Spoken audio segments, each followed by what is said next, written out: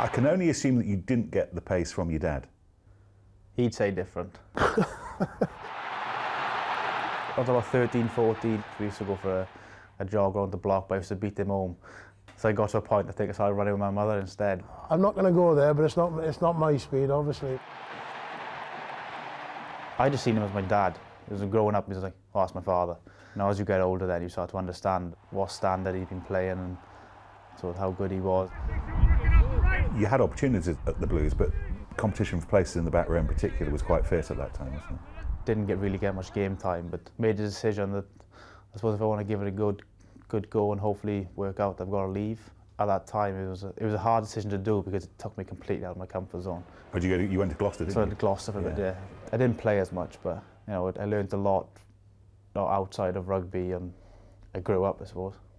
The owner has to take a big, a big tap on the back as well. I put 3 or 4 players in front of him, Thomas being one. I think this kid is probably exactly what we want, but he's my son. You know, there's other options, and Derek said, totally trust you with judgment. If you think he's the best option, we'll go with it.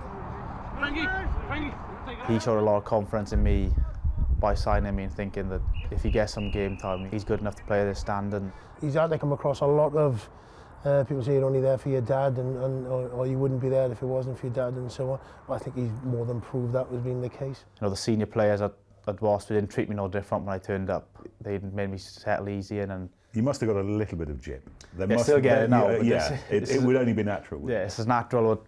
We'll come in some trainings and I'll get the odd comment, what are we doing in training today? Did you plan it last night? He's certainly one that's never going to give me any information on the squad. His lips are sealed pretty much. Is it true that George Smith came in and said you should be playing him more often? I probably made a lot of mistakes early doors with the way I handled Thomas. I was probably far too hard on him. George and Matty Mullen and a couple of the senior players, which I put a lot of trust in, they came in and had a chance to say, listen, you know, we think you've been a little bit hard on Thomas, and he's shown enough in training and in games that he should be playing more. Talk about the influence of George Smith. Just the certain ways of lines of running, you know, when to commit to a breakdown, when not to. He said, play with your heads up. There's no point going to a breakdown if you see that they've got 3 people coming to clear out. He said, you're taking a hit you don't need to take and you're just wasting yourself. And he said, it's better for you to be in a defensive line and a number on your feet. And he always was a step in front.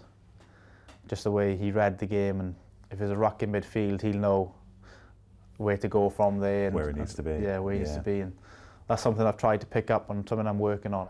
Wales squad announced next week. What do you think? Is he test quality yet? Well, you know, as a dad, yes, definitely. As a coach, yes, definitely.